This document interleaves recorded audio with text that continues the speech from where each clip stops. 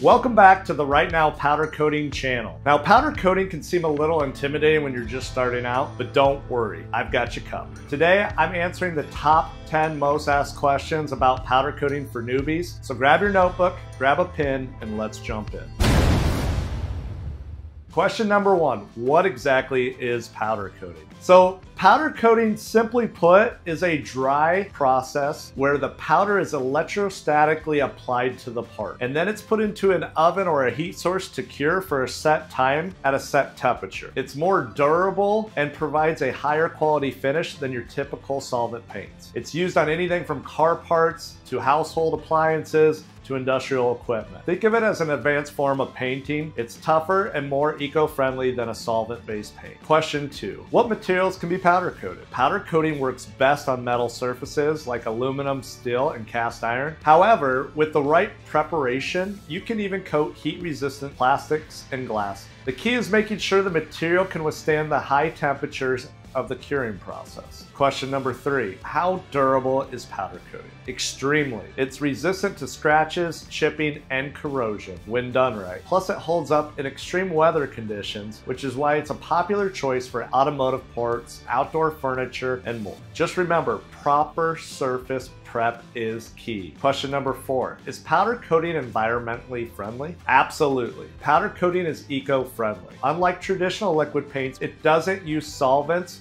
or release harmful VOCs. Plus, the powder overspray can often be collected and reused if you have the correct system. Question number five, can I powder coat at home? Absolutely. With the right tools like a powder coating gun, a compressor, and a curing oven, you can start on a very small scale. Powder coating products right in your own garage. Just make sure you have proper ventilation and follow safety precautions. It's a great hobby or even a side hustle that you can start right now. Question six, how do I prepare a surface for powder coat? Surface prep is crucial for a flawless finish. First, you need to make sure the part is clean. Remove all dirt, oil, and rust. Sandblasting is an ideal way to get a clean, textured surface for your paint to adhere to. After that, some metals might need a pre-treatment, such as a phosphate, to improve adhesion and corrosion resistance. And remember, when you're doing this, prep is everything. Question seven, how long does powder coating last? When done right, it can last for decades. Of course, that all depends on factors like the environment, what it's exposed to, and how well you have prepped the surface. For example, outdoor items may need a primer coat for more corrosion protection. Question eight, can powder coating be repaired? Yes, to some extent. Minor scratches or chips or hook marks can be touched up with liquid paint or a powder coating repair pen. For larger areas, you're probably going to have to at least scuff up the area and reshoot, if not strip and recoat the whole part entirely. Unfortunately, powder cannot be blended in like liquid paint.